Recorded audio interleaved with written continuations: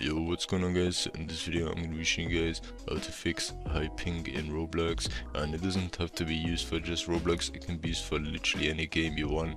But yeah, anyways, it's going to be a simple and easy step and you should follow along pretty quickly. And if you guys do want more videos like this one that are ping related, then let me know in the comments and ask me for more videos like this. And if anyone needs any help whatsoever, let me know down below in the comments.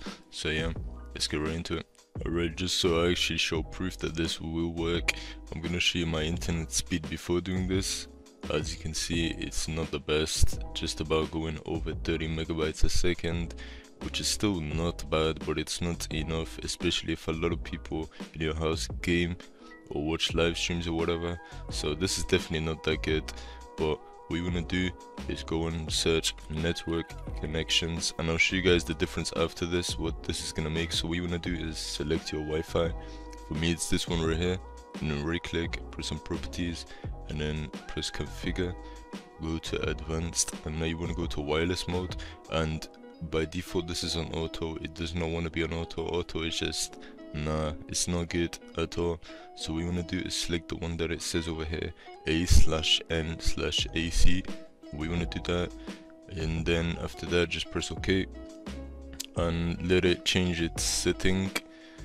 I don't even think you have to restart your PC to get this to work. Just give it a few seconds to identify. As you can see, it's done.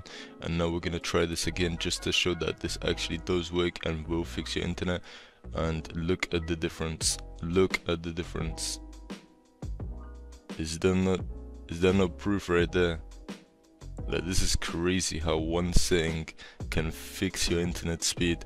So make sure you guys do apply this, and I assure you in Roblox your ping is going to be much better. I was lagging so much and I was figuring out why I was lagging so much. Recently I built a new PC and I was thinking, did I make a mistake? Did I do something wrong? And by default I had that setting on auto and that fixed my issue.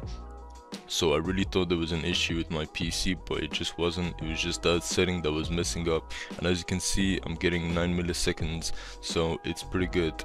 Alright, that is going to be it for today's video. If you guys do want more videos like this, as I said at the start of the video, let me know in the comments if you guys want more ping related videos. Obviously there's going to be a lot of FPS videos coming out pretty soon on how to fix any sort of lag.